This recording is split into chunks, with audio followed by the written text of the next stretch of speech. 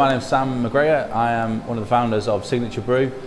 Brewery set up in 2011 to stop the bad beer at great gigs and set up around Shoreditch Old Street area, but in 2014 we made the move to get our own bigger premises in Leighton in Waltham Forest, and then since then we've been there till 2019 when we moved over here to a bigger premises again in Blackhorse Road.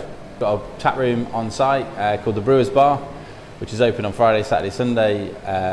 Check the website for opening times. Super happy to be here on the Blackhorse Beer Mile, Walthamstow Beer Mile, with other brewers such as Exale and Wildcard, and hopefully as we go into 2020, 2021, it's going to become the brewing quarter. So we are Exale Brewery.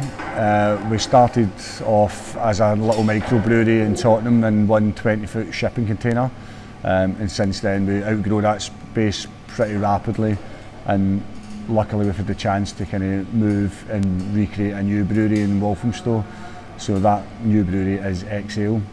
So for the last 6 weeks we've been building this space, installing our new 20 hectolitre brewery and our nice new tap room. We're open Thursday, Friday, Saturday from now on.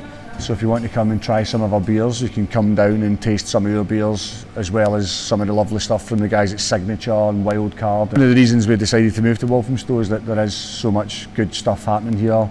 Lots of local creatives, you know, all the furniture makers, brewers. Hi, my name's William. I'm the founder and director of Wildcard Brewery. We started in 2012 in Walthamstow, and since then we've moved from brewing 1,000 litres a week to about 10,000 litres a week now. We've used peer-to-peer lending with the local community and a crowdfunding campaign to raise enough money to expand from a tiny brewery into a much larger one, which is here on Blackhorse Road. And since then we've been joined by loads of other exciting breweries. It's really picking up pace now, and there's going to be nearly 10 of us in the borough by the end of 2020.